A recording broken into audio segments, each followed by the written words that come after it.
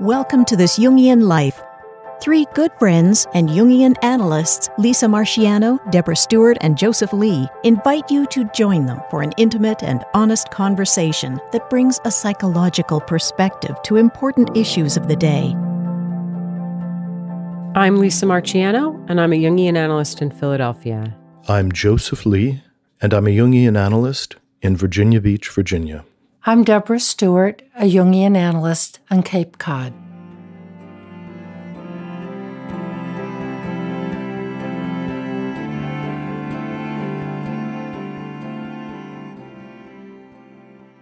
Well, hello, listeners. Today I am recording not at my usual place, but in a hotel room. So it may sound a little off or look a little off, but we're making the best of it.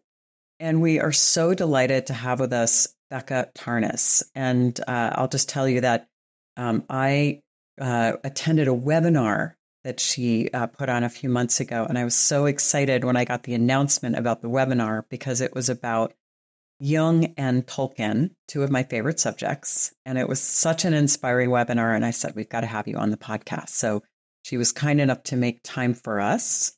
Becca is an assistant professor in the Philosophy, Cosmology, and Consciousness program at the California Institute of Integral Studies. Her doctoral dissertation was titled The Back of Beyond, the Red Books of Psyche, Jung, and J.R.R. Tolkien. And her research interests include depth psychology, archetypal studies, literature, philosophy, and the ecological imagination. She is the editor of Psyche, the Journal of Archetypal Cosmology, and an author of the book Journey to the Imaginal Realm, a reader's guide to J.R.R. Tolkien's The Lord of the Rings. She's currently researching and writing a biography of Stanislav Grof, a co-founder of transpersonal psychology. So, Becca, thank you so much. I'm really excited for this conversation. Thank you so much for inviting me. It's a pleasure to be here and to meet all of you. I'm looking forward to our conversation. So, Becca, I know I am an extraordinary fan of Lord of the Rings, the books, the movies. It's an enormous paradigm that rummages around in my backwoods of my mind. And of course, you did this extraordinary research that found a powerful congruence between what this meant to Tolkien to write the Lord of the Rings books and what it meant for Jung to be at the same time working on his Red Books. So set the stage for us. How did this all come to you? It's a great opening question. And it's something that actually began to open up right in 2009 when the Red Book was published, when Jung's Red Book was published. And now I had been a devotee of Tolkien's work, an explorer of Middle-earth since I was about 9 years old. And I deeply loved the stories he'd written. My fourth grade teacher read us The Hobbit, and I felt a deep familiarity with this place, with Middle-earth, with the names. It was as though I already knew these names somehow. The landscapes were very familiar. I remember going home and telling my mom about it, and she said, "Oh, we'll wait till you read The Lord of the Rings." And so it was a couple years later that I read The Lord of the Rings, and it was an absolutely life-changing experience. And I became very invested in this world of Middle-earth. And it just completely filled my imagination. And so I read everything I could of Tolkien's. And then in 2009, when Jung's Red Book was published, the first thing that stood out to me was that first of all, the name The Red Book in the context of Tolkien's world of Middle-earth, there is a book that's called The Red Book of Westmarch. And it's essentially the Red Book of Westmarch is is the story of The Hobbit and The Lord of the Rings compiled in one volume. So within the context of the story, there's this book that's been written down and then passed from Hobbit generation to Hobbit generation. And this is Tolkien's conceit of how we have the book, The Lord of the Rings, in our hands. And so when I first came across Jung's Red Book, I thought, well, that's interesting. There's a red book and a red book, and didn't think too much of it until I got a copy of it. And when I saw that copy, I thought, well, this looks like a book out of Tolkien's world. The calligraphy, the illustrations, they had very similar ways of drawing, of painting, of this kind of medieval style of calligraphy. And so that sparked a kind of curiosity. I thought maybe there's something more here. And there was the voice that said, that's ridiculous. Why would there be something more here? And so I began to explore further. And one of the things that really first stood out was one of timing. That when Jung began his Red Book period in 1913, when he started to have these kind of waking visions, these fantasies, and then, the practice of active imagination was opening up these imaginal experiences for him. That was exactly in tandem with when the young J.R.R. Tolkien, who's 17 years younger than Jung, was creating this book of extraordinary illustrations. He called it the Book of Ishness. And there were these symbolic illustrations that he only gave titles to, no explanation that anyone can find. Might be in his diaries that are written in Elvish, but other than that, they're just these amazing symbolic drawings. And he was doing that exactly in tandem with the beginning of Jung's Red Book period, making these illustrations. There's a lot of parallels between the two. And that was the period as well when he began writing the first stories of Middle-earth, beginning in 1914 with a poem. And then very, not long after that, the first stories that he called the Great Tales of Middle-earth. And so the timing was there. And then I just kept delving deeper and found not just dozens, probably a couple hundred parallels between the two works.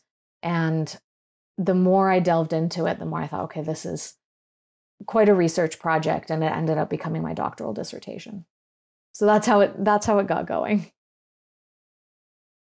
So you're a kid, you find the Lord of the Rings, you enter into that world. Who did you most identify with? That's a good question, because in some ways, I didn't identify particularly with one figure, one character from The Lord of the Rings, but in some way felt a connection to each of them, almost like I was my own person in relation to them.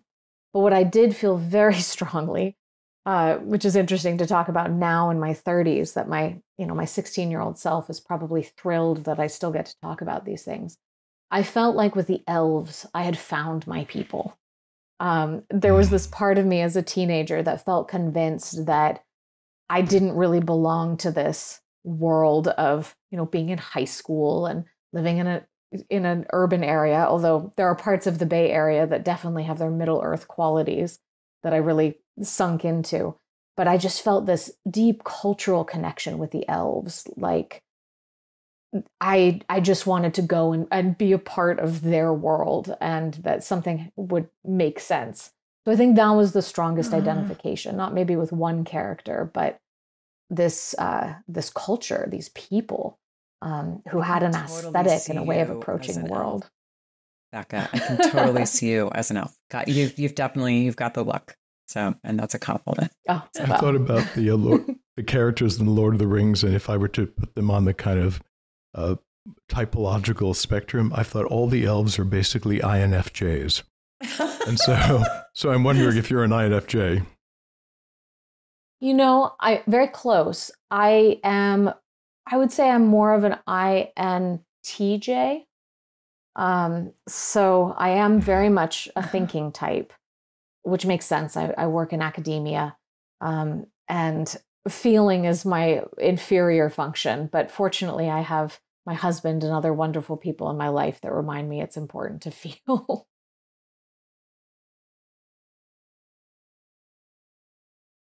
So I'm wondering if that's so useful, that something about the reading The Lord of the Rings wasn't just the ideas of it, but it made you feel something, because feeling is so numinous when it's the fourth function. I mean, just extraordinarily numinous. Yeah. Yeah. Absolutely. So, yeah. Joseph? I'm sure I'm sure all our listeners know that you're talking about typology, which is one of Jung's discoveries, and then it got converted into the very well-known Myers-Briggs personality or type inventory. So that's just a little background for anyone who might need that. So if I may, I'm curious, Joseph and Deb, if you guys had a particular character or part of the book that you really resonated with. The wizards, of course. I mean, like... Of course. Of course. Absolutely. I'm a wizard and I'm looking to take an elf as a lover. You know, like that's the perfect setup for me. You're right. I can totally see it. Deb, what about you? Well, I think that leaves the realm of the hobbits to me. I think I could be very happy in the Shire. Okay, I see that too. Cooking things and puttering around and having second breakfasts. Oh yes. Oh, they have what? They have the second breakfast and then Elevenses and then tea. I like that a lot, but it comes up to about 6 meals a day. That would work fine. Yeah, for me, great. I really, really loved Lady Éowyn. And felt that she got cheated by not. I really felt that she should have wound up with Strider, with Aragorn. But, yeah. That whole Rohan thing was just heading south. I'm not sure that was going to go anywhere good. I don't know. Well, I mean, she does play an important role, right? She kills the king of the Nazgul. So that's right. I mean. She is a powerful feminist there. I am no man. Gives it to him. So in any case, yeah. So swinging back to, yes, go ahead. Well, I was just going to say with Éowyn, she's a very interesting figure in that maybe I'll put a little defense for how Tolkien had things unfold, because I think that when she meets Aragorn, he's such a powerful solar figure, kind of the solar hero. Mm-hmm. And I mean, he has an extraordinary lunar side as well, which you see in the Houses of Healing, for example, in The Return of the King, that he isn't just the warrior and, the hero in that sense, but he's a healer. So he has that solar lunar kind of conjunctio in himself. But I think when Éowyn meets him, she recognizes the solar in him that's actually inherent in her. And I think she's a really beautiful example of what we could think of as the solar feminine. And that she is this autonomous, heroic individual whose life circumstances, primarily because she was born as a woman, don't allow her to step into that. And so her love for Aragorn, I would posit, is almost like a projection of her own solar potential. And it's by his rejection of her that she seeks death, which symbolically we can almost see as the solar journey, that she seeks that descent into the underworld, which the sun takes every time the sun sets into the west. So she seeks death, and she seeks a heroic death on the battlefield. And then the beautiful twist that happens when she actually faces the Lord of the Nazgul is that it's the very patriarchal language that's actually defined the whole story. We speak of elves and men, the men of Gondor, the men of Rohan, the men of Numenor. that just completely disguises, as our language has up until about the 1980s, that it's not just men, it's humanity. But that's what protects her and allows her then to have this extraordinary turn where she is able to overcome the prophecy that the Lord of the Nazgul was supposed to be, he couldn't be slain by any man. And then her response, well, I am not a man, you look upon a woman.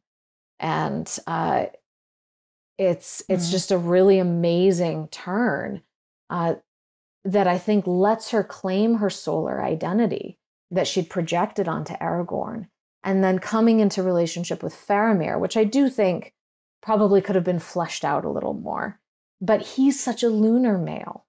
He's nurturing and caring, and he's also about, healing and knowledge and so forth, that in some ways I think they make more of an archetypal pair, that she's the sun and he's the moon, which you don't see as much represented in, we often associate the male with the solar and the female with the lunar, but I think with them it's reversed, which is actually something that's in Tolkien's cosmology. The sun is feminine in his mythology. The moon is masculine. It's in the language that he uses. And I think that it gets kind of represented at a more microcosmic scale with the two of them. So Eowyn is one of my favorites as well. And that's a little bit of an analysis of how I've thought about what unfolded for her. And just to make sense that she doesn't get the romance that you think she deserves as you're getting to know her. That's beautiful. So let's take a moment to talk a little bit about Jung's Red Book so we can flesh that out, because I'm imagining that it has not yet been made into a 3-part miniseries, which we hope one day it might. So people are less familiar with the narratives of the Red Book. And then as you begin to weave for us this resonance, this echo between what Tolkien is experiencing in his imaginal world and what Jung is experiencing in his imaginal world, and how uncannily those things seem to echo each other. Well, with Jung's Red Book, the process began spontaneously. And as he describes it, the pressure had been building in the unconscious for some time. And scholars point to different potential causes of what led the experiences that are recorded in the Red Book to come forth. Many have attributed it to the break with Freud, which came on the heels of him publishing the Transformations and Symbols of the Libido in 1911 and 1912. He himself has spoken about the pressure building in Europe that led to the outbreak of World War I, that he was very tuned into that. I think there's a number of factors, not just one thing that we can point towards. The relationship with Toni Wolff also was opening up around that time.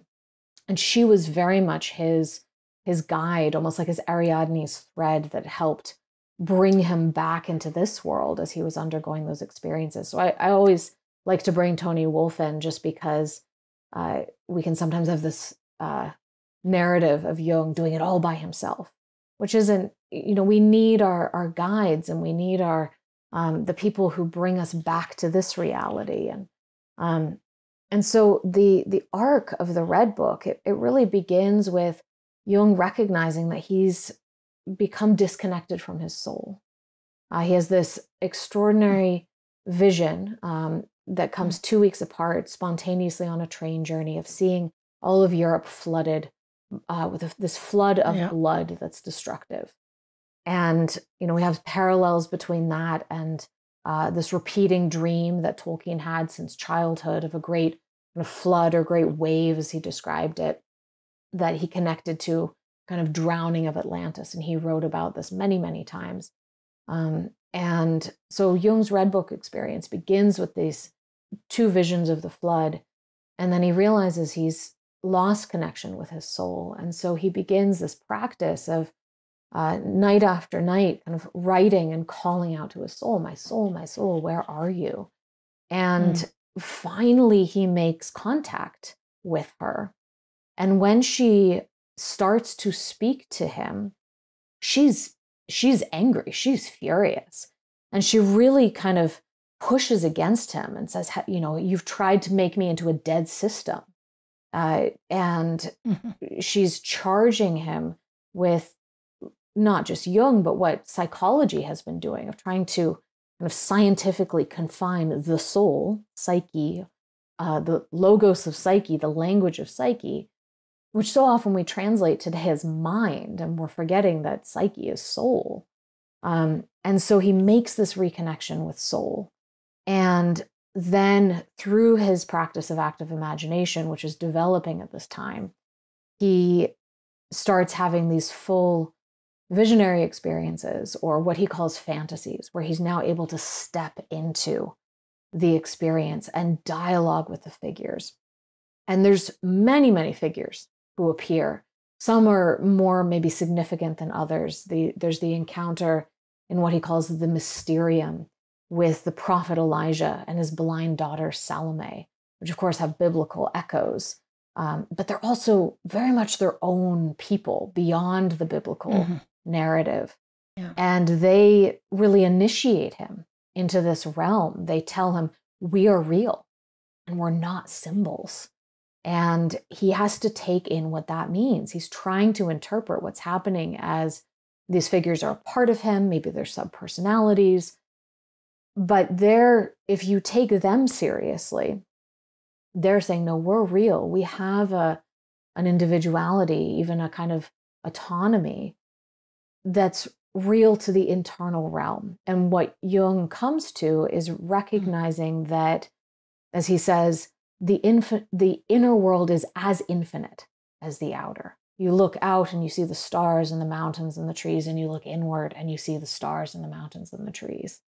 And so once he's accepted this, which I think Elijah and Salome really initiate him into with a kind of Christ-like death rebirth experience, then he's comfortably on his way. And we enter into, from Liber Primus, which is the first book, to Liber Secundus, the second book, which now we're in a really kind of mythological place. And he meets, a scholar in a castle and his young kind of fairy tale-like daughter. He meets a man who, later you can kind of really understand, wow, he seems a lot like what we interpret today as Jung's shadow, one of the lowly, as he describes him. He meets the Red One, which is this kind of fantastic, pagan, devil-like, joyous character who's dressed in red and has red hair. He meets a anchorite in the desert, Ammonius, and probably two of the most important encounters. One is with the god Izdubar, who is seeking immortality by traveling to the Western lands, and he encounters Jung, and Jung brings his scientific worldview to this god Izdubar and kind of shatters his mythic worldview that he's trying to reach these undying lands in the West, which is something that we have in Tolkien as well, the undying lands or the blessed realm in the West. He's trying to reach the sun there to gain immortality. And Jung says, well, the sun doesn't set in these lands in the West. The sun is millions of miles away. And, the Copernican revolution happens in these experiences. And that's a poison to this god. And what unfolds between them is a kind of death and rebirth of the god, where Jung recognizes that he can save his life by convincing him that he's a fantasy, but he's a real fantasy. So we often think of fantasy and reality as these dichotomies. And what Jung is learning in the course of his Red Book experiences is that those actually start standing on the same side of that dividing line, that fantasy has its own reality. And as such, he's able to actually save the life of this god and carry him down the mountain, in a beautiful parallel actually with the way in The Lord of the Rings, Sam carries Frodo up the mountain as he's bringing the ring to the fire. And then the last, probably most important encounter is with the magician Philemon, who is so similar to Gandalf. It's really remarkable. These wise old men with their, long white gray beards and big eyebrows and their living eyes, who, when we encounter both of them for the first time in a garden, and they disorient the person they're talking to, as they don't seem to be as powerful when you first meet them as you eventually realize, with Gandalf the Grey becoming Gandalf the White, with Philemon kind of really stepping into not just being this magician, but this powerful spiritual figure who becomes Jung's guide. So those are some of the main characters of the Red Book, and there's others, but it is a kind of adventure story that Jung goes on throughout the course of the Red Book. And I'm thinking that, you just did this beautiful job of describing the Red Book, and kind of one of the primary insights that comes from it, which is that the inner world has its own reality. And what I'm really struck by is, you've told us your story of finding the Lord of the Rings, and I think we each have our own. And I was, 11 or 12 when I started reading it. And I still remember where I was sitting when I was reading it, and it was like realer than real. I think there's something about meeting it at that point in your life too. But I mean, I think I spend some part of every day in Middle Earth still, all these decades later. It's just a place I kind of go to in fantasy a lot. And I'm just thinking about, maybe part of the reason that those books have had such an impact on so many people as it had on you, Becca, and on me, and I think on Deb and Joseph too, is because it wasn't just a novel for Tolkien. It really was an experience, his own kind of experience in this mundus imaginalis, or in his inner world, like you said, where there are the stars and the trees, and there's a kind of infinite to it, an infinite quality to it. And of course, with his, as we know, he created multiple languages. Yes. With their own grammar and vocabulary and scripts and everything. So it wasn't just not that novels aren't wonderful things, but this isn't just a novel. This is a real chronicle of an inner adventure. Absolutely. That's a great way of putting it. And both Jung and Tolkien use similar language in that way, that it's a record or a chronicle of an experience. And, for both of them, they reworked the primary experiences to give us something. Like The Lord of the Rings isn't just raw from the imagination. He revised it again and again, which I think is necessary to be able to kind of hand the gem over to someone so that we can have the kind of experience that was coming to him maybe more spontaneously. And it took a lot of kind of gleaning of Tolkien's letters and essays to really get a sense that, oh, right, he's actually intimating that this was an experience. He doesn't come out and say it in the same way that Jung does. You kind of have to dig to find that. But when you do, what he says over and over again was the sense that he wasn't inventing. He was discovering something that was really there. This is the language he used. It was there somewhere. He uses similar language when he describes the languages that he invented, where certain words would just come to him.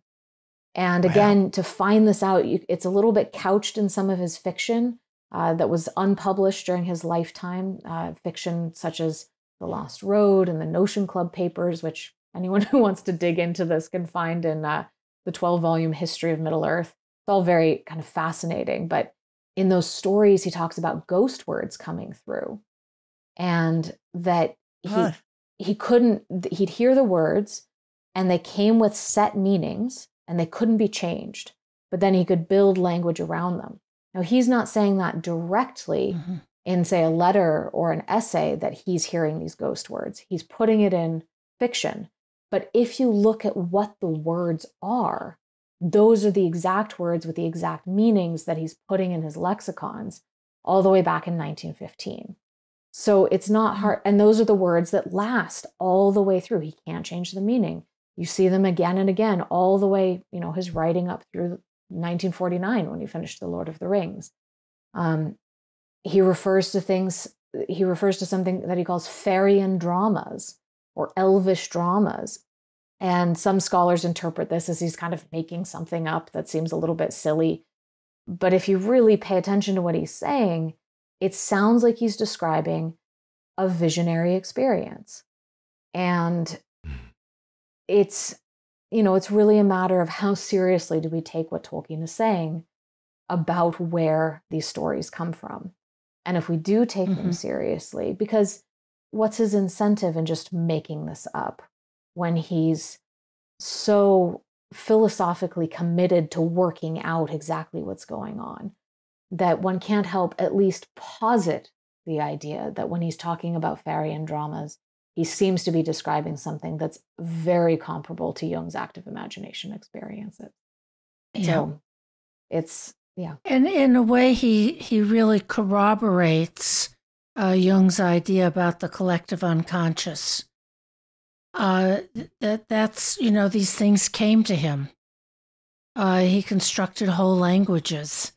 And I think it goes back to what you were saying, Lisa. If you live in those books because they have a psychic reality that something in us recognizes.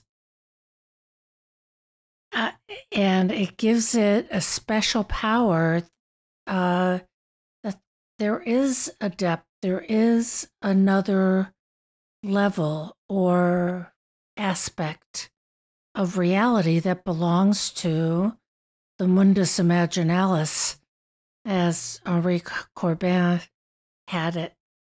And Jung walked up and down in his garden talking to these imaginal figures and had conversations with them, and they told him things he did not know consciously. So it calls up a lot of what really is going on here, and it seems wild to really seriously consider that both Jung and Tolkien and a whole host of others have a knowledge of this other realm, the realm of Psyche. And as Jung said over and over, Psyche is real as an independent, separate reality. And some of us can access it. And your interest in Henri Corbin and his paper on the mundus imaginalis seems so apropos. So just a bit for our listeners, that Corbin was very interested in these kind of 12th century Persian mystics. And one of the things that struck him, similar to Becca's discovery, is that across time, they seem to be describing the same landscape, which then creates this possibility that there is a knowable, imaginal landscape that many different people and across time can discover and map and find similar anchoring points within these realms. And so standing there with Corbin's, I don't know his certainty, but certainly his inspiration that there is a place that people go, that Jung and Tolkien may very well have found the same world, describing it from slightly different entry points. So perhaps say something about how you feel about that. Yeah.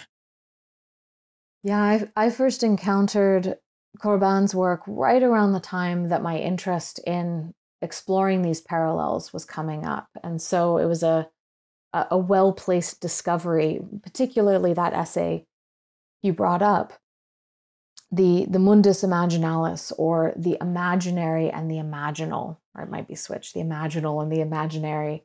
And he makes this differentiation between those words, which are very similar. And most people in our culture in the English language, speak of things that are imaginary.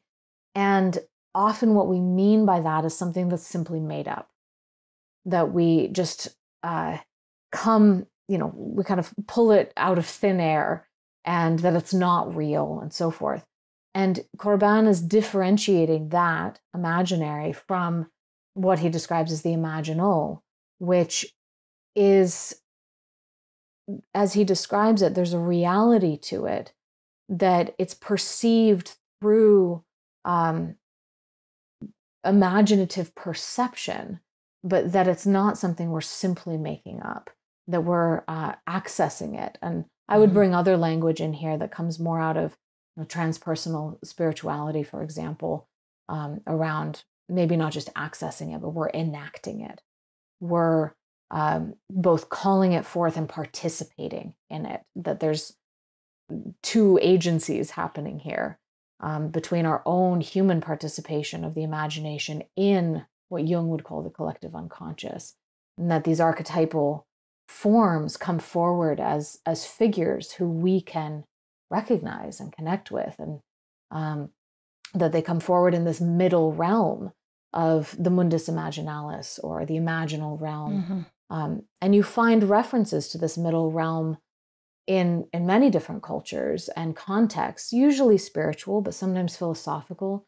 And Plato talks about the metaxy, which is this middle realm between the gods and human beings, where daimons shuttle messages back and forth. And so there's been a lot of different intimations of this middle realm. And of course, probably perks our ears up a little bit that Tolkien speaks of Middle Earth as this middle realm. And so what Corban is drawing forward, based on these medieval Islamic mystics, is the whole topography of this imaginal realm and how we access it. That he says we access it through the organ of the imagination, or that active imagination itself is the mirror par excellence of the mundus imaginalis. And the way he describes it, he has this beautiful description where you go so far inward that you suddenly go through a topographical conversion. You go so far inward that you suddenly find yourself on the outside again. And that's when you find yourself in this other realm that isn't physical, but also we can perceive it, we can see it, we can smell it, we can hear, we can interact with it, but it isn't physical. We can't point to where it is. He says it's everywhere and it's nowhere, which when you think of the imagination makes sense. We can't pinpoint it in a physical part of the body. And yet when you have these experiences, then you go through that topographical inversion and you find yourself there. And he says part of that process is you never quite know the moment that you've made the shift into the other realm. You can't just leave a map that makes it easy to find the way there. Otherwise, it would be too simple to just enter in. Oh, you do this, you go there, and there you are. That there's almost a loss of the senses as we make that transition. And I've always found that interesting in certain fairy tales and stories and even works of fiction, where that crossing of the threshold into another realm is usually defined by losing particularly the sense of sight. And just to give a couple fun examples, I mean, in the Chronicles of Narnia, written by C.S. Lewis, the first image for that story came to him in a dream in 1916, same time period. And in the Chronicles of Narnia, the first time little Lucy Pevensey goes into the back of the wardrobe, she can't see. It's dark. She feels the coats, and then she suddenly becomes colder, and she feels the prickles of the pines as she's suddenly in the forest. So sight is taken away. The other senses are heightened. Or in Harry Potter, she actually does this really well, that when Harry crosses through the platform 9 3/4 at the train station, he closes his eyes as he goes through. And you see this again and again, that the senses are taken away, or even in The Lord of the Rings, when the Fellowship are brought into Lothlorien, which is probably the best example of fairy on Earth, or the imaginal realm on Earth. Because Tolkien was really clear. Middle-earth isn't an imaginary place. It is our Earth, but in another time. Part of why it feels so familiar, I think. But Lothlorien is kind of this Fairy-an realm, and the Fellowship are all blindfolded as they cross the threshold in. We don't see the transition.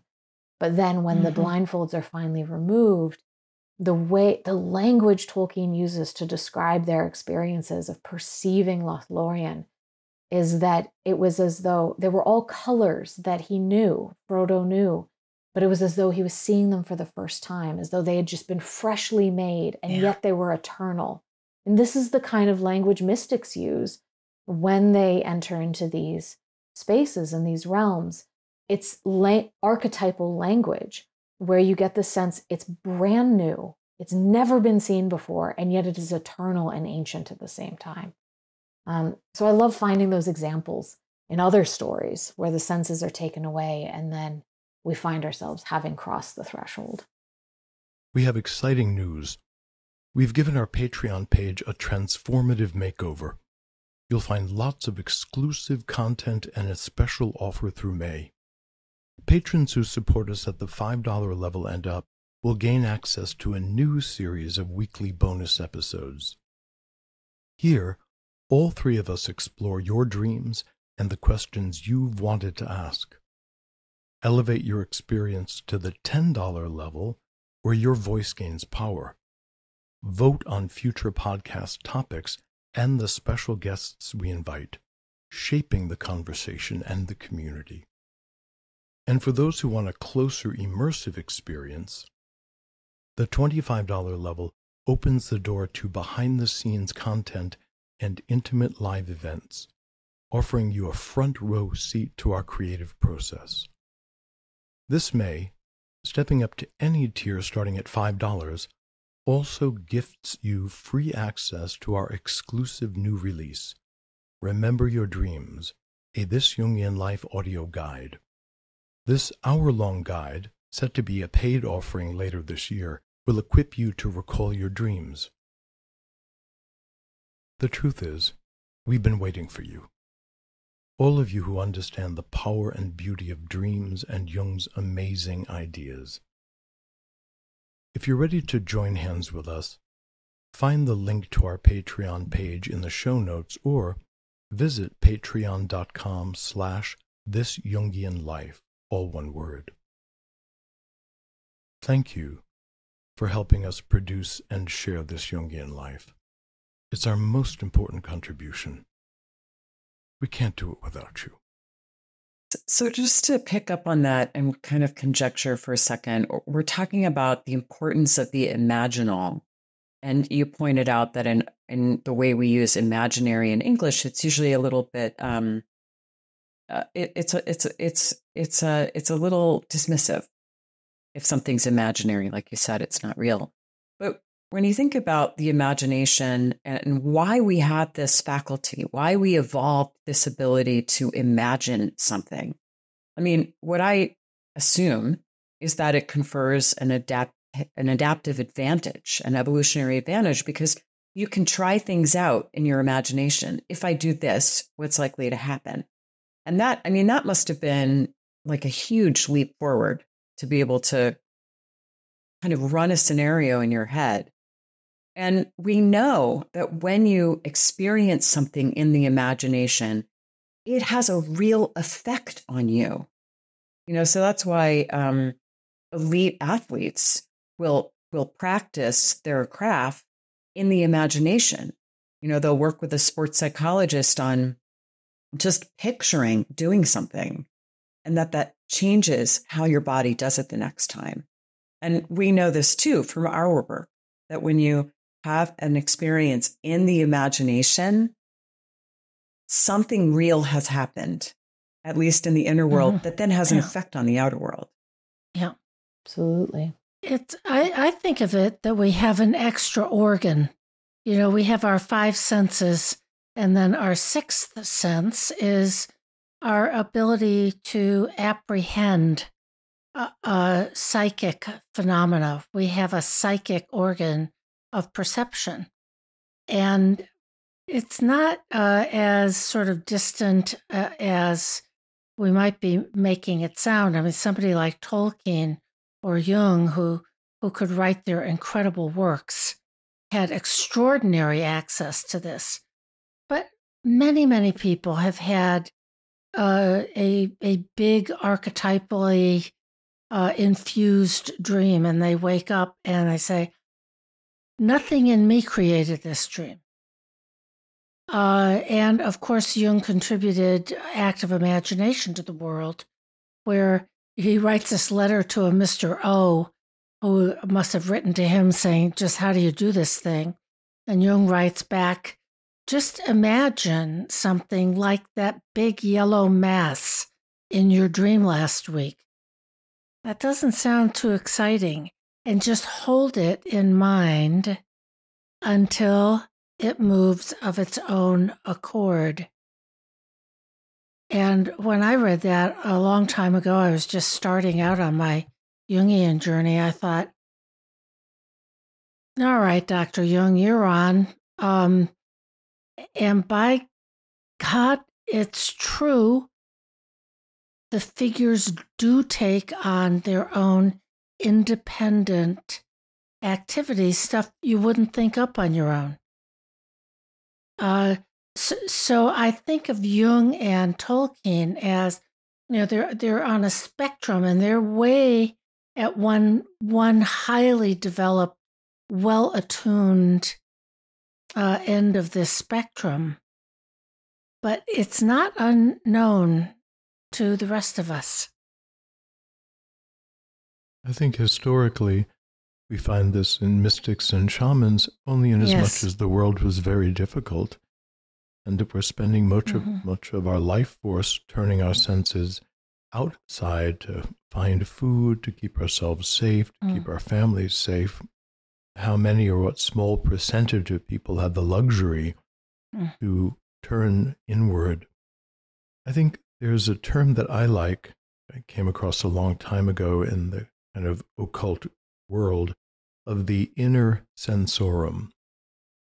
That we have these five senses, which really come from a stimulation of certain brain centers, and that there are correlates that can be and are awakened, and we can carry into these dream worlds, as we said before, that we can turn inside and find that those same sensory centers are responsive to something.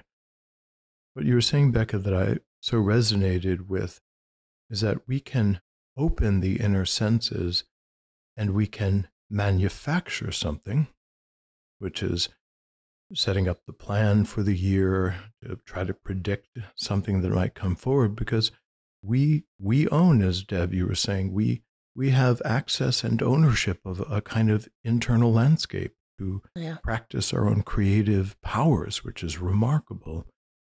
So that's a manufacturing attitude versus a discovery. That we go in and we discover something and we are surprised by it, just as you were saying. You stare at that mask and suddenly it said something. That's a discovery, not a manufacturing moment. And I think that helps people clarify a little bit about what is or isn't happening internally.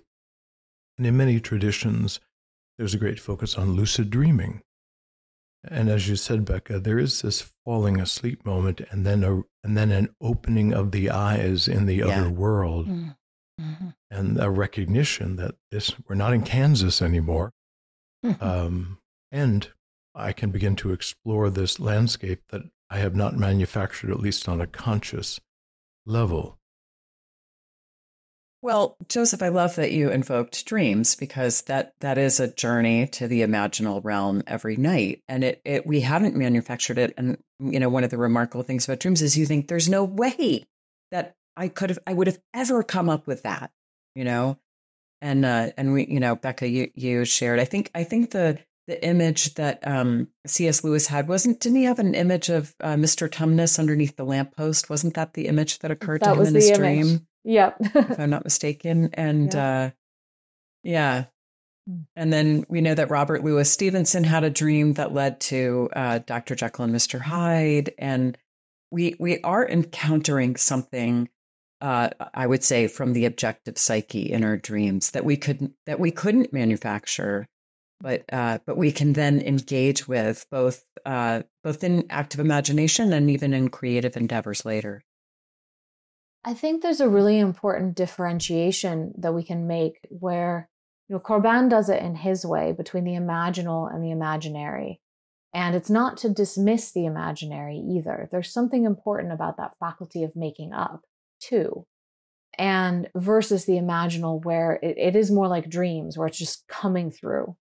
An active imagination is more along the lines of holding the container so that what wants to come through is able to independently while we're awake. It's a waking dream. It's consciously creating the space for a waking dream, which is a little bit like lucid dreaming in that way, as Joseph, you were bringing up. Mm-hmm.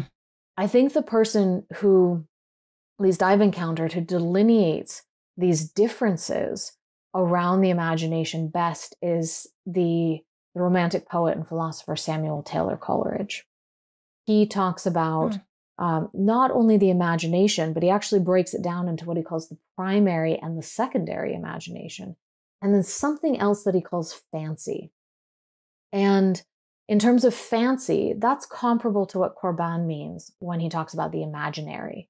Because fancy, it's actually more like a cognitive ability that you come up with something, you can visualize it, you're doing it consciously, but it's more cognitive, it's more thinking based, even while it's image based. And I think, Joseph, that's a bit like what you're describing in terms of manufacturing. And then he delineates the two forms of the imagination, which is the primary and the secondary imagination. In the primary imagination, let's see if I can remember this quote. This is from Coleridge's Biographia Literaria. And he says, "The primary imagination I hold to be the living power and prime agent of all human perception, and as a repetition in the finite mind of the eternal act of creation in the infinite I am." I'm always happy when I can remember that. Because what he's saying with that is the primary imagination is essentially the imagination of God, the infinite I am, that is creating the world we see around us, that we perceive. It's the living power and prime agent of all human perception. And so as human beings, we are living in the creation of God's imagination. And when we connect with that, when that comes through us as creative beings, that is what he calls the secondary imagination, where we then take that primary imagination of the divine and we reshape it and mold it, and it comes through us, but it's coming from beyond us. And that's what we see in Jung's Red Book or in Tolkien's or any of the great works of art, where you get the sense that it's not just being made up. Something's coming through. And you hear that over and over again from artists and authors of, I didn't make it up. It came through. And then they shape it. That's what the secondary imagination allows us to do. It's that craft of shaping it, of being the artist, of being the channel, of catching it. And so Coleridge gives really wonderful, helpful language to that, I think, that lets us see, well, there isn't just the imagination. There's these different forms of it that we participate in, and they all have a different value that we can draw on. So Coleridge is one of my favorites to bring in for that reason. That we might amplify this in the way that Jung talks about the difference between the archetype and the archetypal image. That the archetypes, which we have not created, but exist a priori and are invisible to us, can touch the human soul and inspire endless numbers of images that all have a thread into this idea of the mind of God. So the archetypal images are the innumerable ways and then which we can then work on. And so we can see that similitude between Philemon and Gandalf, that there is something in the mind of God that is related to the wise old man or the magical old man. That is not something that they invented, but touches them, and then this springing forth of all kinds of luxuriant variations of the archetype. Seems that there may be some similarity between those things. Absolutely. I completely agree. And I think that that's something that can sometimes get lost in discourse around archetypal theory, is that differentiation between the archetype in and of itself, which in some ways is ever receding. I do think we can have experiences, in expanded states of consciousness where we get closer to perceiving more of the fullness of that archetype, where you can see kind of the full spectrum of its multivalence all at once.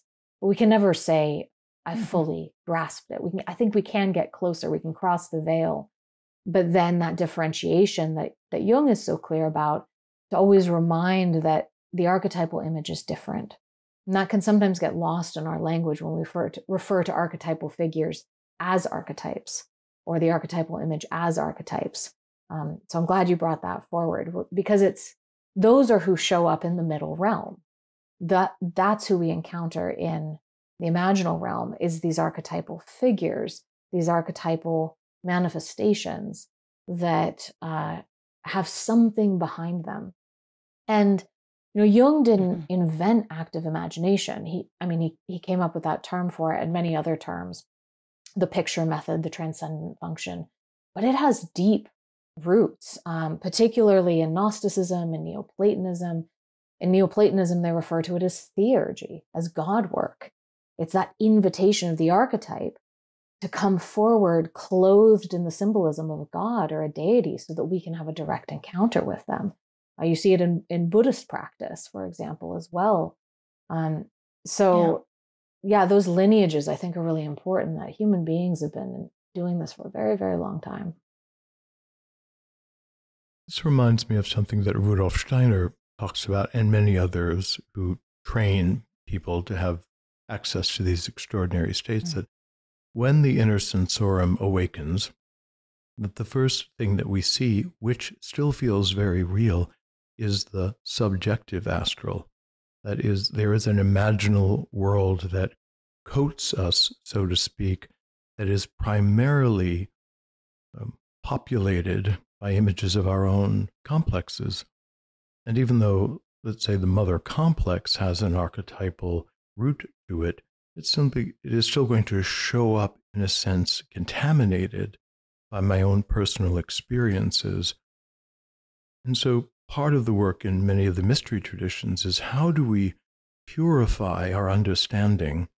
How do we resolve these knots of emotional suffering so that we can look through that veil of the subjective imaginal world and begin to perceive something of the objective imaginal world? And for Steiner, that meant that he might be able to perceive someone and diagnose an illness and have that be accurately known, or perceive some psychic phenomena that is then confirmable, but was accessed through this imaginal landscape. So there is this process of cleaning up the representations of the archetypal forces that are too subjective, too overly influenced by our sensory experiences, and that is a real process, and it changes how we function on a personality level. Yeah, I think that that's a really good point regarding it's kind of recognizing one's own complexes, one's own biases, where we project. And at the same time, I think that we can identify what we might call a participatory epistemology here, that we are always participating in something. And doing that cleaning up is essential to have a clearer view, but that I would posit, we may never be fully perceiving in a totally objective sense, which can actually be a very liberating thought. And that this idea of a participatory epistemology is that, this allows us to recognize why, for example, there's so many different mystical experiences. There's so many different religions around the world, and that it's a participatory perspective is a little different than, say, a perennialist perspective, where in perennialism we say that there's a kind of inner esoteric core to all religious traditions, and that there's maybe a hierarchy of what is the actual objective reality of the divine. And a participatory perspective rather says these are each valid to a certain extent, because it's a co-creation between, whether it's an individual human being or an entire culture across time, that's enacting or invoking forth from a mysterious divine, something that we then can experience. And it kind of accounts for that diversity of mystical or religious or psychological or imaginal experience. But I think you're absolutely right that process of cleaning up the biases and projections and complexes allows us a clearer view of what we are enacting, of what we are co-creating in relation to this mysterious divine, or in relation to the collective unconscious. Yeah. I'm thinking about, we just did this episode on near-death experiences. And one of the things that I learned when I was preparing for that episode was that one of the core features of many NDEs is this sense of traveling rapidly over something or through space. And in Western cultures, it might be, traveling rapidly through a tunnel. But if you're a Maori, your near-death experience might mean traveling rapidly over New Zealand to the kind of edge of the island. And so it's the same kind of thing, right? It's like there's some kind of core architecture of the inner world that we all have access to, but we clothe it in our own experiences somehow. And the fascinating question, which I don't think has an answer, is it an actual space, or is it the feature of our psyche that generates the same images? Like what is that? And I don't know exactly, and I'm not sure what Jung would say, but it's a wonderful mystery. I'm very much a philosophical both-andist in that it's, I wonder if it's both and. It is an actual place that we access and we co-create with, and that it is a realm of the psyche. But then there's this question of, well, where does the psyche end? I think I align much more with where Jung ends up later in his career, following his integration of synchronicity, that psyche is not internal to the human being, but psyche saturates the world. That we're participating, and we partake in it. Yeah, that we're participating with the anima mundi, not just the anima. Yeah. Mm-hmm. It's very, very hopeful, isn't it? That this is here for everybody. It resides in everybody. People like Jung and Tolkien really and truly inspire us. But this is, a bottom-up experience rather than, what many of us in the Western world were raised with, which was top-down.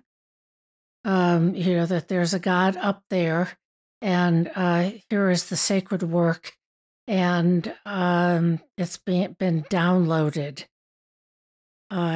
Versus, hey, you can experience this for yourself, and it is a mystery. It's available to you. it's something that has amazed me again and again when I've taught classes or workshops, that I can bring active imagination in as an experiential exercise. And it is just right below the surface. Like, there is very little you actually have to do to open people up to having their own active imagination experiences. And I remember how terrified I was the first time I proposed doing a workshop like this, where I thought, what if nothing happens? What if this just doesn't work? And I have a group of probably 40 participants. I'm the youngest person there at that point. I think I was like 30 years old. And it worked. I couldn't believe it. Everyone's bringing forward these just extraordinary experiences, and they're drawing them and they're writing them and sharing them with each other. And then the amazing thing is we brought it into the group, and I've seen this again and again, is how many common themes were between what came up for people. And they're different common themes every time it happens, which, whatever's in the larger collective field that's coming through, many people are tapping into, and they're bringing their own material to it. That's that kind of participatory co-creation. But that collective piece is really fascinating. And I think that's what we see with Jung and Tolkien, that it's pointing toward, that even when there's differentiation, it's those parallels that really indicate there is some universal field that's shared here that we are connecting in with through the collective unconscious. And so I learned to trust more and more that these experiences are accessible, that it's just a matter of democratizing our relationship to the imagination, and that this isn't something that's exclusive to mystics or people who we deem as special and put up on pedestals like Jung. That this is a birthright as not just human beings, I would say, but as that's great, cosmic beings. That because we are part of this cosmos, imagination is our inheritance. And it's just a matter, we live in a modern world that denies the reality of imagination. So we say things like, it was just made up. It was only a fantasy. It was merely a dream. We have these little disparaging words to throw out dreams and visions and fantasies and imagination. But if you take those words away, just, only, merely, and as Jung was being taught in the Red Book, accord a reality and a truth to these experiences, and we believe that they're real, that's an extraordinary recovery of a whole realm of human capacity that the Western modern mind in particular has stripped us of. And yet it's one of our great powers that we do deserve to have access to. And that I think everyone in different ways does have access to, whether it's visual, for some people it's more auditory, even for some it's more emotional or somatic. That doesn't mean it isn't imagination, that it's something we can all connect into. Maybe for some it takes a little more practice or breaking down of the critical function and the ego. For others, it just happens like it did with Jung. But that's a scale of, a difference in degree, not in kind, that we have that capacity. So to invoke the other great British fantasy writer, we've already mentioned her, but in Harry Potter and the Deathly Hallows, Harry meets Dumbledore in some other place after Dumbledore is dead. And Harry says, "Tell me one last thing. Is this real, or has this been happening in my head?" And Dumbledore says, "Of course it is happening inside your head, Harry. But why on earth should that mean that it is not real?" I love that quote. That's fantastic. That captures it. Let's go. Yeah, I love that quote. Yep. Let's go back for a minute, because I don't want to give short shrift to your incredible scholarly work in your dissertation that we all three read and really enjoyed. You found all of these parallels between these two Red Books. What's your sort of understanding of that? What implications? What are the implications of that? Yeah. Well, and one thing that I'm always trying to be clear about is, despite all these parallels, they're not the same book. there are many differences. We can learn a lot from their differences as well. But I think what it implies is that these two men were afforded this experience, this opportunity of entering into an imaginal realm at relatively the same time. It's like the doorway to that threshold, to cross that threshold, opened at the same time for them, right as the First World War was breaking out. And so a very potent time historically. And in crossing into that realm, they encountered many of the same landscapes, figures, sometimes scenes, whether that's the encounter with the dragon or the great worm or serpent, whether that's an encounter with Ents in Tolkien's world. And for Jung, he actually has an experience of becoming this tree being who speaks an awful lot like Treebeard. They both encounter a host of the dead, which I think is quite significant. I mean, we can even find parallels between this imaginal realm and the land of the dead. And again, many other, the parallels come through. Sometimes it's really potent and clear, like Philemon and Gandalf. In others, it's more like totally different figures, but you see the same scene unfolding, or you almost feel like they're peering through a window on the same scene and maybe interpret it differently, but it looks the same. Or they paint it the same way, or there's the same kind of mythic background to something. Sometimes they have the same, there's like a dwarf of the same name, Mim, that's in Tolkien's Unfinished Tales and Jung's Red Book. But then you can also find that that's connected to the Nibelungenlied, which is an older, Germanic mythic story. Oh, yeah.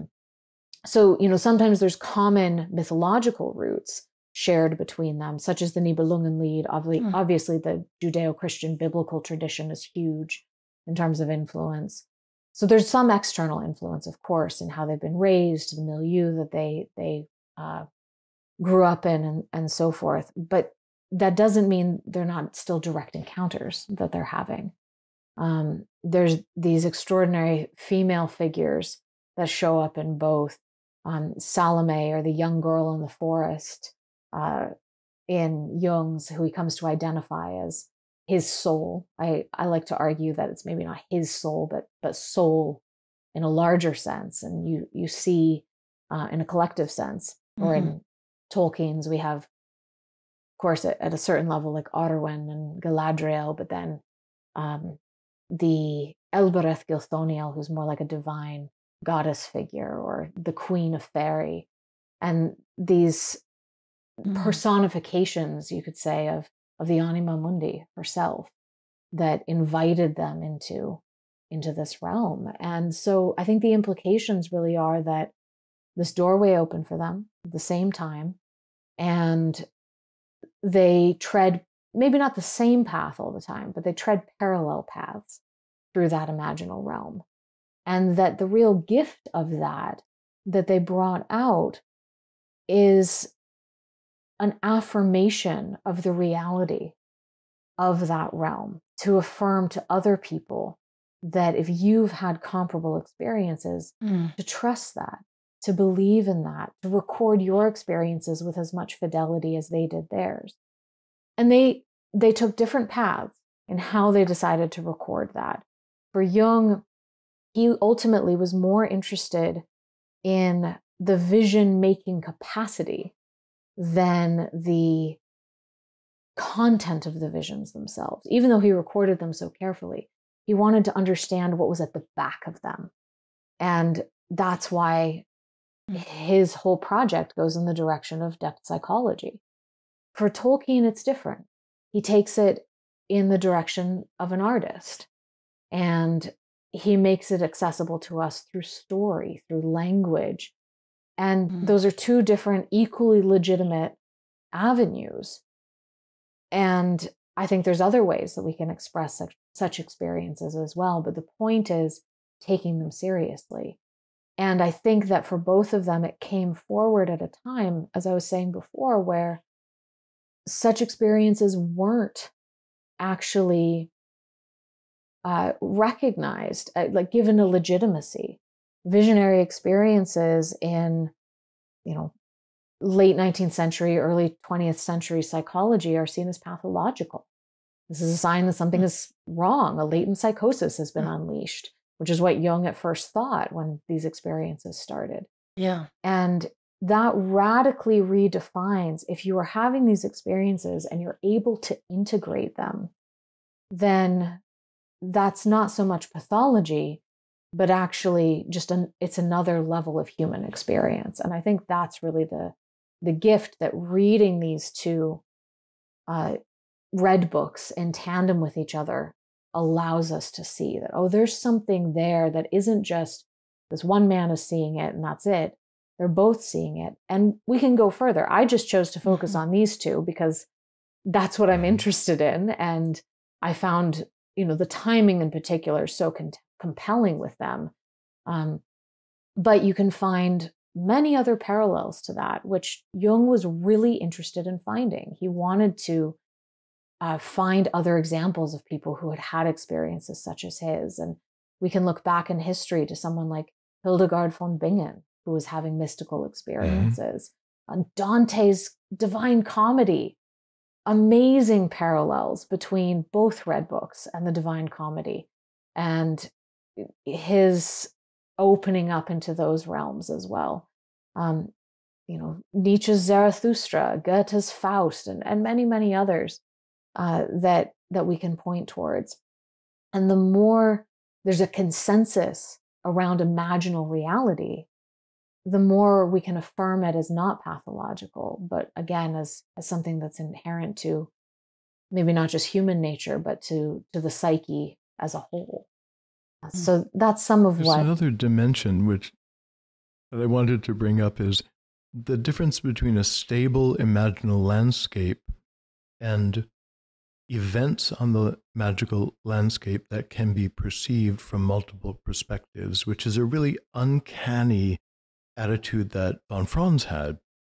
So, for instance, sometimes she would talk about fairy tales and she would say, no, this isn't personal at all.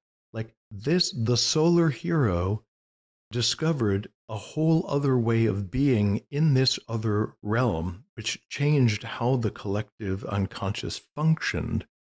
And then we're left with these vestigial fairy tales because they're perceived and recorded. And they have such power because something new has changed in the collective. And this is something that also is implied with your thesis. Not just that they found the same landscape, but they found a similar event happening at a similar time.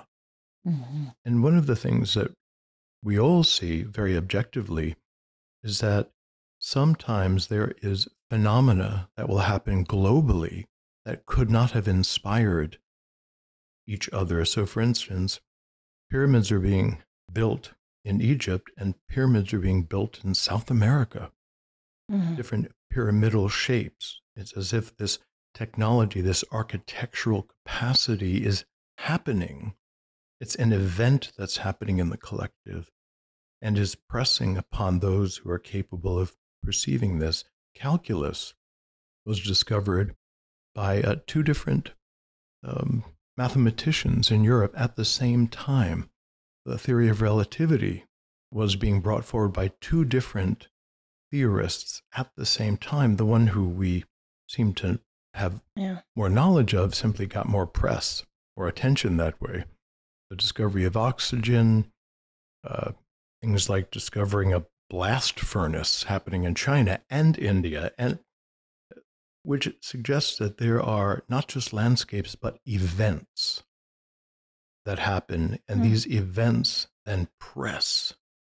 It's a field that is continuing to move and evolve, and things are changing in the collective unconscious. They are not simply structured and set.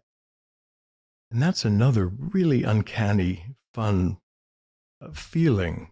And I know von Franz really wanted people to get a sense of that, but I think it's hard to hold on to that as a modern person, although I think in the ancient world, it was accepted that stuff's going on out there in the realm of the gods. It's not all set in stone. Absolutely. It's maybe related to that. Go ahead, Becca. All I was going to say was it's an affirmation that, we have this worry in a very individualistic culture that, I have to get my ideas out, or I have to say this before somebody else does so I get credit. And actually, if we shifted our thinking to this more collective sense that, this is just coming through. You don't own this. It's not about you. It's actually an affirmation of what's coming through you. Oh, I articulated this and so did somebody else. And maybe that's actually a much greater validity than me trying to claim it all by myself and put my name and patent on it. So we move from a more individualistic to a collective way of understanding creativity, inspiration, new ideas along those lines. That's great. I really like that. I wanted to pick up on something that you write about in your dissertation. You talk about when Jung and Tony Wolff go to Ravenna together in 1914. Do you want to sort of set that up, and then I can read a little bit too. Why don't you explain what happened in Ravenna with Tony and Jung? This is an amazing story that Jung records in Memories, Dreams, Reflections, and then it's brought forward in a biography of Tony Wolff by Nan Savage Healy. That it's called Tony Wolff and C.G. Jung, a collaboration, the book is. And so the two of them went to Ravenna in Italy in 1914. And they were visiting, there's extraordinary mosaics there. I actually intentionally went to Ravenna about 5 years ago to be able to see some of these mosaics. And they went to this particular, it was a baptistry, and they saw these panels of mosaics there together. And they depicted this kind of series of baptism. I think it was St. Peter's baptism, perhaps. And, baptism itself, as it traditionally was brought forward, is to invoke a near-death experience and a profound initiation, encounter with death, and how that would bring about an expanded state of consciousness and initiation into spiritual perspective. And so they're looking at these panels, and Jung said that there's a kind of odd blue light in the space, but they didn't really pay much attention to it, and they were discussing it for a long time, really taken in by these mosaics. And then they left, and he didn't end up getting any pictures of it. And, he was hoping to find if there were reproductions of these mosaics somewhere that they could take home these images. And so a friend of his who was going to Ravenna later on, he asked, can you please look, this is where it is. This is the baptistry. Can you please go find reproductions of these? Because I'd be very interested in having copies. So the acquaintance goes to Ravenna and brings back the report that no such mosaics exist, and that they had actually, that baptistry in some centuries before had been destroyed by a fire that had destroyed the particular mosaic. And Jung was just shocked, because what this affirmed was that he and Tony Wolff had had a shared visionary experience that they weren't even aware of. And that's actually a great kind of affirmation as well of what we've been talking about in terms of how do you know. I remember one of the questions I was asked at my dissertation defense was, well, how do you know a visionary experience is real versus, you're just making it up, or That's it is great. pathological or delusional? And I do think it comes down to this shared experience, that if you can affirm it, if someone else is having the same experience, which we see with synchronicity, which we see in expanded states of consciousness at different times, or even, the practice of amplification does that, where we're looking to other, myths, religions, folklore, and so forth, to ask, is there something here that isn't solo belonging to the individual? And it's that bringing the imaginal into consensus reality that is so important. And it can happen in different ways. We don't all get such extraordinary experiences as Jung and Wolf and Ravenna, but it certainly makes one wonder.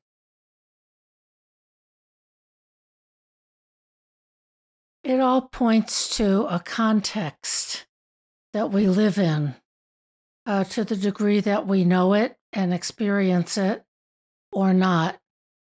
That's mysterious, that many people have experienced, that we can't explain in rational, cognitive, ego-oriented terms. But there it is. It's all around us.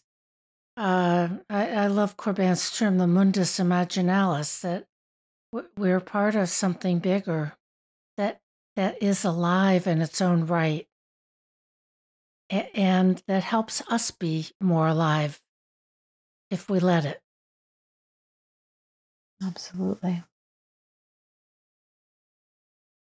So your dissertation is a real tour de force, and oh my gosh, it really should be out in the world. Do you have plans to publish it? I would love to publish it. I haven't found the right publisher for it yet, in part because there are a lot of images in it. Some of the great parallels are between the images from Jung's Red Book, which are so beautiful, and images that Tolkien painted and drew in his Book of Ishnis and his later stories. And so I'd like to find a publisher who could actually publish the whole thing, not just the words, but be able to bring forward those images beautifully. And, if that was someone like W.W. Norton, who did the Red Book, or, Houghton Mifflin, who publishes Tolkien's stories and his artwork, that would be my ideal. So it's been something I've been wanting to publish for a very long time. And because I finished it about 6 years ago. And then, of course, a new book project came into my lap about 2 years ago. I'm researching and writing the biography of Dr. Stanislav Grof, who's a pioneer in the realm of LSD psychotherapy. And so once that came in, I've just kind of been sitting on this, but I really would love to bring it out into the world. Well, and it would be a beautiful book to have out there. So we'll keep our fingers crossed for you. That sounds like a great opportunity for someone. So I have two more questions for you. One is, how is your Elvish? My Elvish used to be excellent. I figured that, actually. I still have a few phrases accessible to me. I know how to properly greet an elf. To say hello, you say Maigovanen, which is kind of like greetings. There's a very beautiful phrase, Ellen sila lumen nomenti elvo, which is a star shines upon the hour of our meeting. I know how to say thank you, hanonle, or goodbye, namarie. But I've forgotten a lot since I was a teenager. But it comes back at different points. And I love translating the names. All of the names in Tolkien's works are not made up. They all have meanings. And you actually each name is like its own little myth of who the person is. So, for example, Aragorn, his name translates as Lord of the Tree. First you think, well, what does that mean? But the fact that when he comes into his kingship, it isn't actually affirmed that he can take up that lineage until he finds the little white sapling of the white tree of Gondor that has this whole long lineage. So he is the Lord of the Tree. And you just see that again and again, that the names mean something that tell you who the character is and what their destiny is meant to be. So I love translating those names, but I don't remember as much as I used to. And my second question is, could the four of us meet in person sometime and cosplay? And Joseph can be the wizard and you can be the elf, and I'll be Eowyn, and Deb, you can be a hobbit. Okay. Would that be fun? Should we do that? That sounds absolutely Yes, I'm up lovely. for it. Well, Becca, I think it's safe to say that a star has shone on the hour of our meeting. Mm. Oh, And yeah. so, Oh, that's great. yeah. And so how do you say goodbye in Namarie. Elvish? Namarie. Thank you all so Namarie. much. Okay. Namarie. Thank you. Thank It's really you. been a pleasure.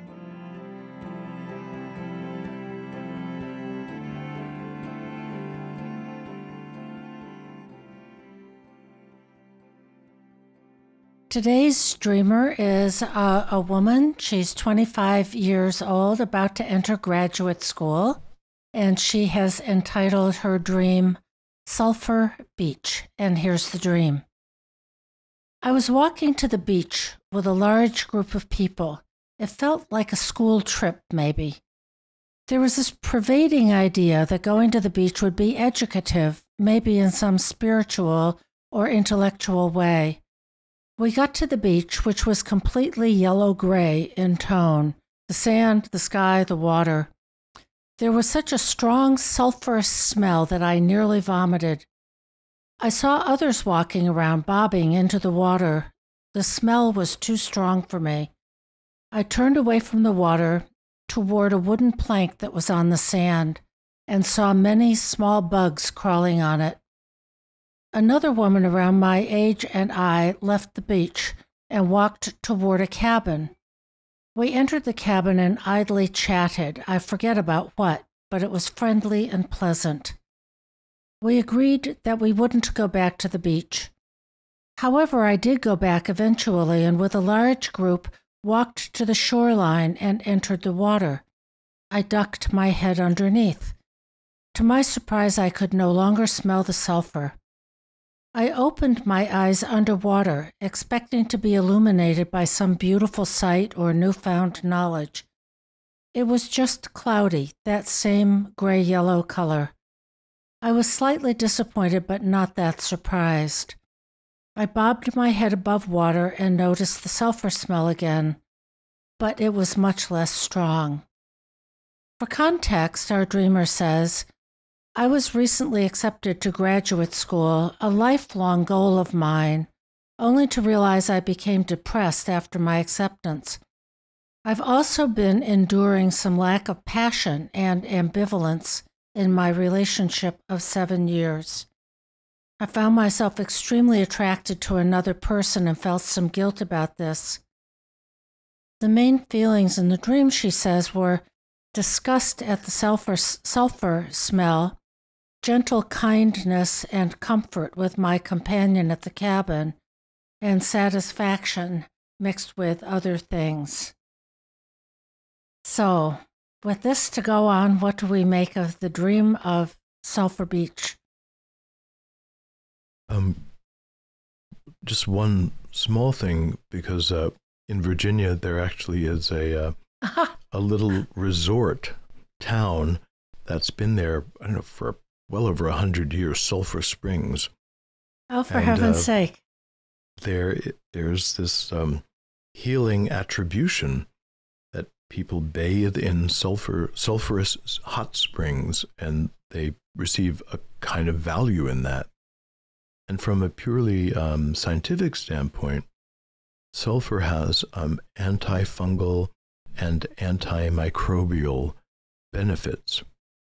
So I think that certainly in the ancient world, you would have had, God knows, any number of kind of skin disorders, and soaking in a hot sulfurous bath could actually have healing properties in as much it could treat some of those things. So I think there's an old tradition of tolerating that rotten egg smell if you have credible evidence that it's going to help you in some way. And it's a big symbol in alchemy as well, is it not? Of what sulfur stands for is heat. Am I correct about that? Yes, I think that when sulfur burns, it has a particularly hot flame that it generates, very bright, very hot, very stinky. Uh-huh. So I don't know whether she says there's much heat there. I mean, I'm fantasizing because of the hot springs, but I don't know that she says anything about warmth. Yeah. No, it's the stink. It's the rotten egg stink part for her at the beach. And it feels like maybe a school trip.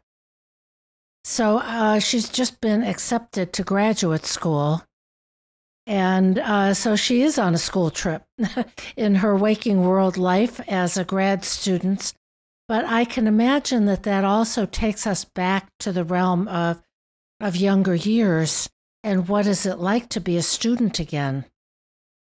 She's 25. She's been, an adult. And when studentship is evoked, it calls up a certain status of the good news is you're going to receive and be fed, knowledge and education and wisdom and all those wonderful things. But hierarchically, you're one down because wherever there's a student, there's a teacher. So it calls up adult-child dynamics. And perhaps that's part of her ambivalence and the depression that it might seem inflating initially to be chosen. That you fought your way to get accepted into the grad school seems wonderful. Then the other side of it is you are subjected in a kind of parent-child way to the system, the teachers, the demands, the assessment process. Right. And that can bring up a lot of ambivalent feelings, particularly returning to school later in life. Mm-hmm.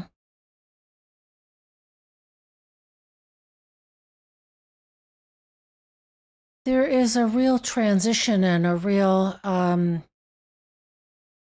ambiguity about having this as a lifelong goal in whatever discipline she has chosen. But obviously something I always wanted to get a graduate degree in X or Y. And now that the dream is here, it also entails a kind of regression to student status. It can look and feel very much that way. But I want to go back to just the dream, that this odd beach, which is very murky in color. I mean, these colors, yellow and gray, sound sort of sickly, don't they? And the strong sulfurous smell, and she's at the beach. So other people are walking around and they're bobbing in the water. Other people seem not to be affected by the situation, by the setting of that she's in. And then we have the plank and the little bugs crawling on it, which often I think multiplicities of things like worms and bugs, insects, are kind of primal feelings that are diffuse. They haven't been consolidated into a single image, but just something way below the level of consciousness that is hard to connect with. She befriends a woman. They enter a cabin. She feels the kindness and comfort of having a positive shadow figure here. And then she goes back to the beach. Ducks her head underwater, could no longer smell the sulfur. And then she says, I expected to be, I think this is really informative, I expected to be illuminated by some beautiful sight or newfound knowledge. But darn it, it just was cloudy, the same gray-yellow color. And she says, I was disappointed but not surprised. So as she gets into the water, the stink decreases, the colors stay the same. So I wonder if, it's the goal of going to the beach, of getting into graduate school is not quite as transformative. Right. I love the metaphor. Like people ask you, like, how was graduate school? It was one endless sulfurous beach. that is such a fabulous way of describing going back to graduate school. Yeah. That it's not absolutely transformative. I was shown into a beautiful room filled with ancient illuminated manuscripts, and it's like, oh, okay, it's gonna be a walk on the beach, and some of it's for everyone. Some of it's gonna stink. Absolutely. And what I think is perhaps helpful is that there are plenty of other parts of the psyche that are adapting. They're in the water. They seem untroubled by it. They're coping at the very least, or maybe able to receive some benefit from the sulfurous water.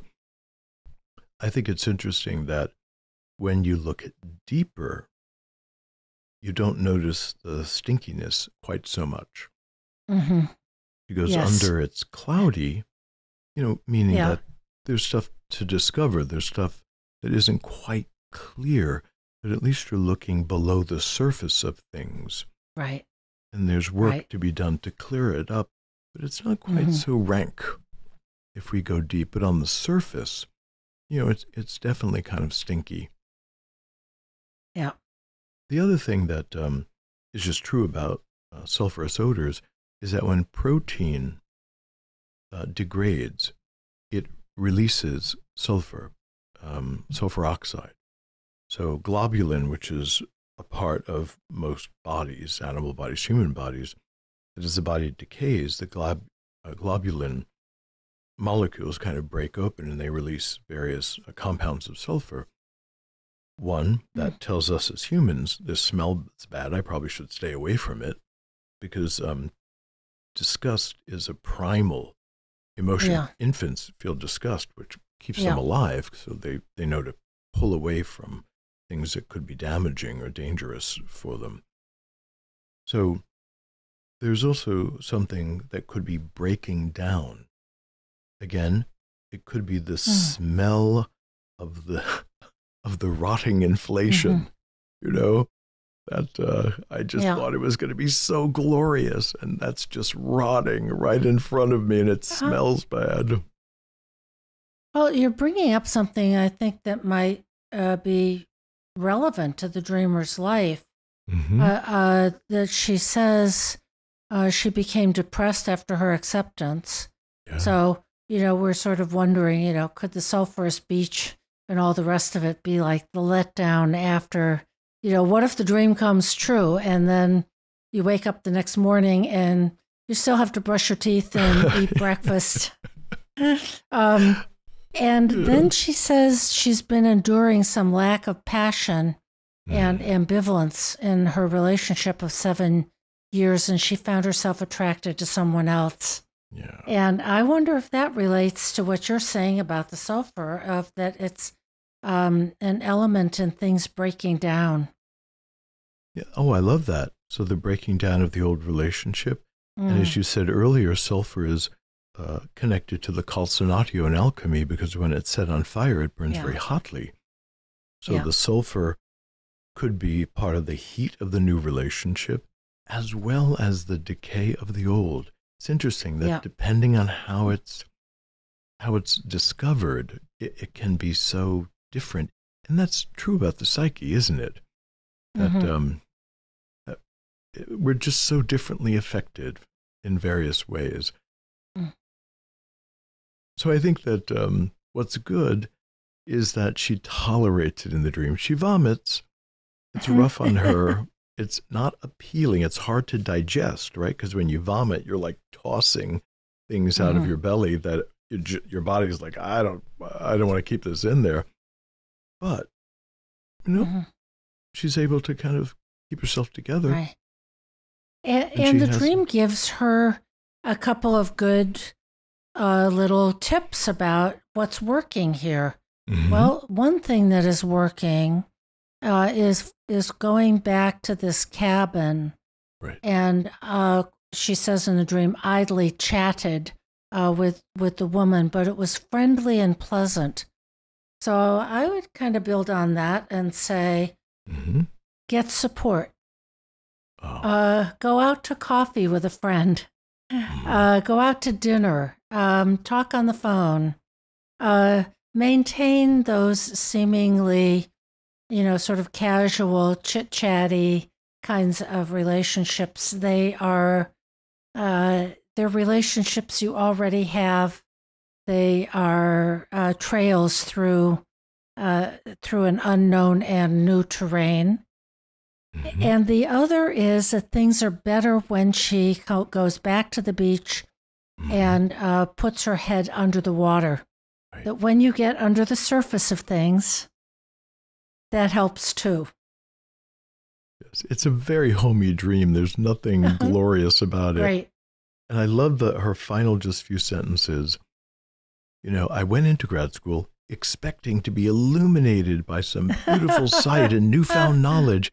And what I found was just kind of cloudy and grayish yellow. I'm feeling kind of disappointed, but not surprised. And, then when I resurfaced, it's not quite as bad as I thought it was going to be. And so, welcome to grad school. Yeah. Yeah. And I dare to say there will be illumination too. It's been a lifelong goal. And new beginnings are hard. Beginnings are just hard. And so are endings. And you may find that the companionship that you discover being back in grad school may be the surprising, wonderful thing. And I know I felt that training with you and Lisa. That's true too. You go in thinking, I'll become a wizard of a Jungian. And there's all of these life-changing relationships that you carry away. And that is, for me, was equally as valuable as any information I might have had. So she might be surprised at the friendships that she carries back. So we will wish our dreamer well on this new part of her life journey. Yes, we will. You've been listening to This Jungian Life. From our website, thisjungianlife.com, you can follow us on Twitter, like us on Facebook, help us produce future episodes by funding us through Patreon, and submit your dreams for possible interpretation on another episode. We'd like to thank our listener who shared a dream for today's show and hope you'll let us know what topics you'd enjoy hearing more about. Until next time, keep living this Jungian life.